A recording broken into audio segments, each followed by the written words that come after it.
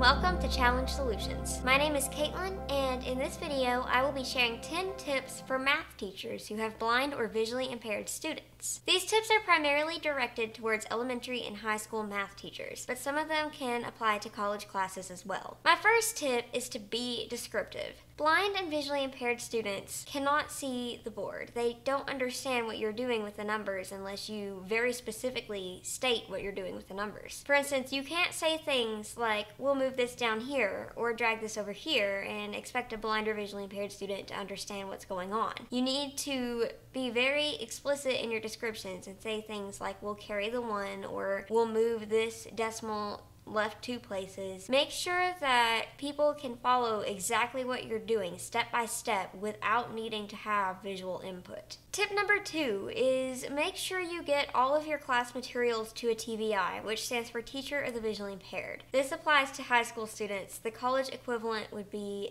the Access Office or the Disability Services on that university's campus. A TVI will be able to look at your materials and tell you if they are going to work for the specific blind or visually impaired student. If they aren't going to work, they'll be able to tell you how to modify them so that they will work, or adapt them as needed so that they are more inclusive. This may include brailing assignments and notes, or finding manipulatives that can be used to better explain the mathematical concepts in a tactile way. It's very important that you do this so that you can provide that tactile representation of the concepts you're trying to explain. It's basically another tool that the blind student can have in their toolbox to help them conceptualize what is going on. It's basically their version of visual input. If you don't get these materials to the TVI, the student can fall behind or miss that crucial tactile piece of understanding what's going on in the classroom. It's also important to note that you need to get your materials to the TVI or the University Access Office ahead of time. We're talking at least a week, more if possible, ahead of time. It takes TVIs a while to adapt the materials as needed and braille them or provide the tactile graphics. You need to stay ahead of the game so the TVI can get the materials to the student at the same time you are providing the materials to the sighted students in your classroom. This prevents the student from getting behind and just provides them a more level playing field. Tip number 3 is to make sure that your blind or visually impaired student understands the visual layout of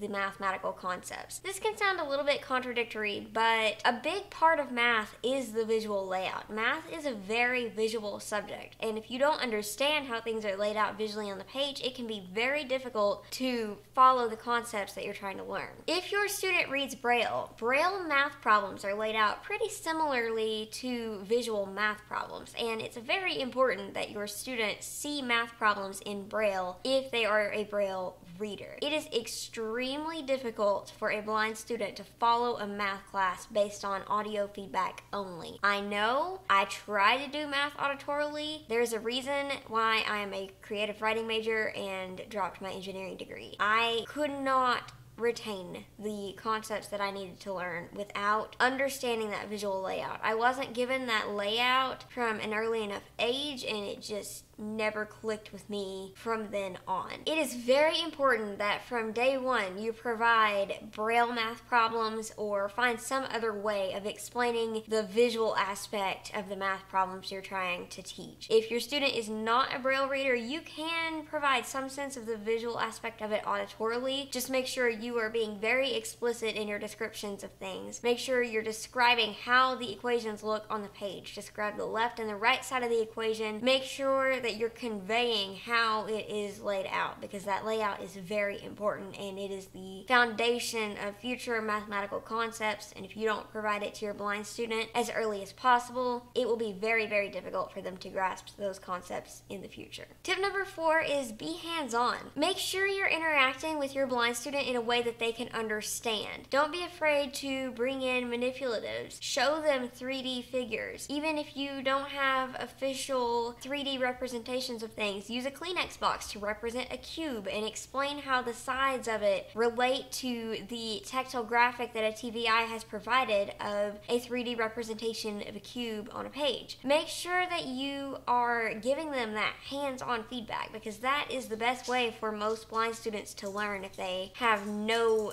residual vision especially. There are also manipulatives you can use, like a math window. This is basically a magnetic board with print and braille numbers. You as a sighted math teacher can set up math problems on the math window and walk your blind student through solving those problems. It's a good way for you and your student to stay on the same page because you can see the print and they can read the braille. Note that this is not a replacement for braille pages. It's not going to replace math problems on paper or them solving math problems on paper. It's still important that you get those problems to the TVI and they braille them, and that your blind student solve them on paper with a Perkins Brailler. You can also use wiki sticks, which are basically wax-coated strings that can be bent into different shapes to represent graphics and shapes and things of that nature. There is tactile graph paper that can help you with this. If you talk to your TVI or your University Access Office or your blind student themselves, they will be able to direct you to manipulatives that can best help you in being hands-on with your student and supplement the material you're trying to teach. Tip number 5 is use accessible resources. This means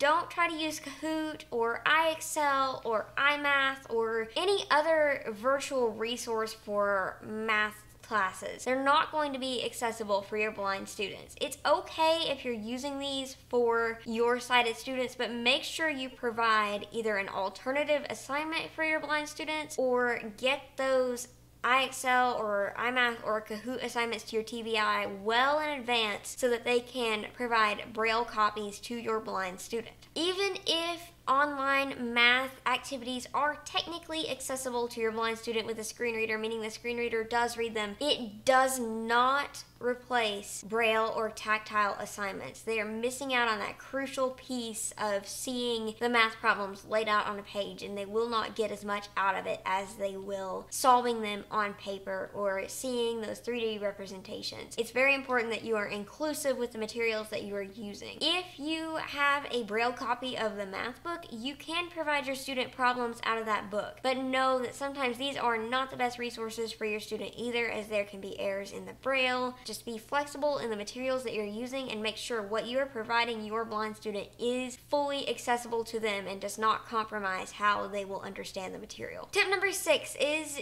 be one-on-one. Don't be afraid to pull your blind student aside and work with them one-on-one. This can be crucial in making sure they absorb the information. It can be very difficult for a blind student to keep up with what is happening in a classroom full of sighted students. Even if you are being super descriptive with what you're doing on the board, you will move faster because you are trying to teach sighted students, and it is extremely difficult for a blind student to keep up with what's happening, even if you are doing your best to explain it. And it may take them longer to fully grasp the concepts and what they need to do to solve certain problems, simply because math is a very visual subject. And even if you are providing them with braille copies of assignments or using a math window and other manipulatives, it may take them a little longer to fully understand the concepts and apply them to problems themselves. It can be necessary for you to work one-on-one with them before or after class. If you work with them beforehand, you can sort of prepare them for what you're going to be doing in class so they already have that foundation. Or if you work with them after you've taught them the class with the sighted students, you can go back and say, okay, you know how we mentioned this in class, this is what I meant. Let's work on this together and make sure you fully understand the concept. Tip number 7 is to familiarize yourself and your blind student with the TI-84 calculator. The only accessible graphing calculator that is available to blind students is an adapted version of the TI-84 that uses speech and audio technology to provide them representations of graphs on the screen. This is not the best option. The Orion TI-84, which is the version of the calculator that has been modified for blind students, is lacking in several areas, but it is the best option we have at the moment, so it's important that you become familiar with it so that you can teach it to your blind student and prepare them to use it on the test. This is the graphing calculator they will be expected to use on the ACT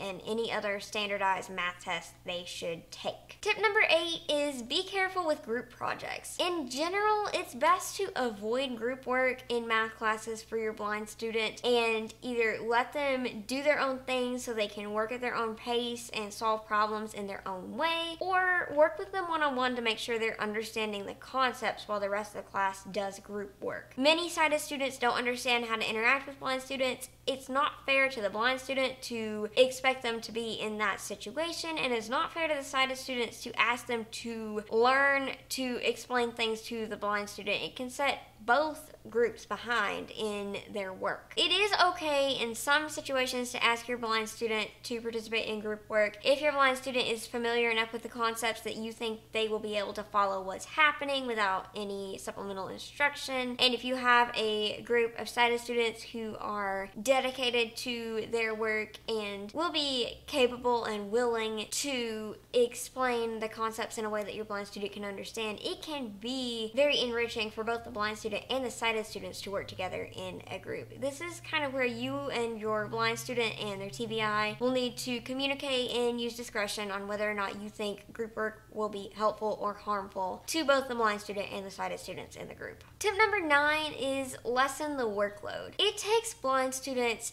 a long time to complete math problems, especially if they're doing it in hard copy Braille, and especially in advanced classes like Algebra 1 and beyond. Braille takes longer to read and write, and one math problem can take 6 pages of Braille in an hour to solve, depending on the complexity of the problem. If your blind student can demonstrate that they understand the concepts and can apply them to a variety of problem styles in 10 problems, there is no need to make them do the full 100 problems that the sighted students are being asked to do. It's only when your student is struggling to understand and apply concepts that you should ask them to do extreme amounts of problems, and it can be beneficial to work with them one-on-one to make sure they're not wasting their time doing problems incorrectly. Basically, if they can demonstrate that they understand the concept, don't ask them to do more work than is necessary to prove that they understand the concept and can apply it to a variety of problem styles. Tip number 10 is to don't be afraid to challenge your blind students. Just because your student is blind, it does not mean they're incapable of being successful in a mathematical field. Some blind students go on into the STEM field and work in computer science and other aspects of engineering. While you should lessen the workload for your blind student if they can demonstrate that they understand the concept in order to prevent them from spending unnecessary hours solving math problems on a Perkins Brailler, you should also challenge your blind students. Make them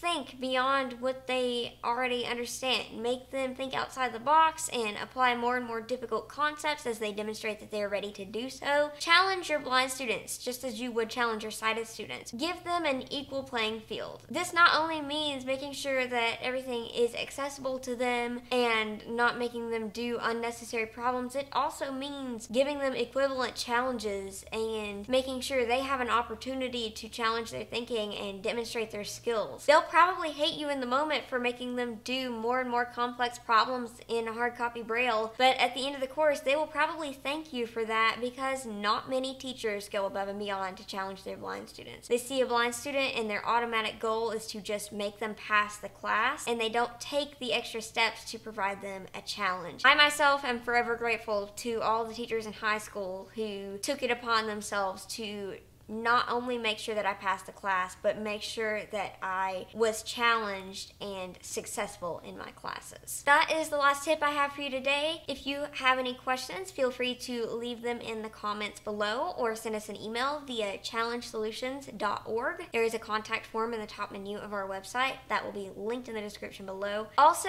keep an eye out for more math-related videos going up on our YouTube channel. One of our team members, Cole Phillips, is creating math videos that are specifically designed to teach mathematical concepts to the visually impaired. He's starting with very basic Algebra 1 concepts and will be working his way up, and he is describing the concepts in an auditory fashion that will be easier for blind and visually impaired students to understand. These can be used as supplemental lessons for your blind students in the classroom. Thank you for watching, and I'll see you in another episode of Challenge Solutions.